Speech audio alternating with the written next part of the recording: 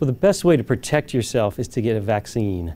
You can get vaccinated starting right now, which is in October, but you can go all the way through the season and get your vaccine.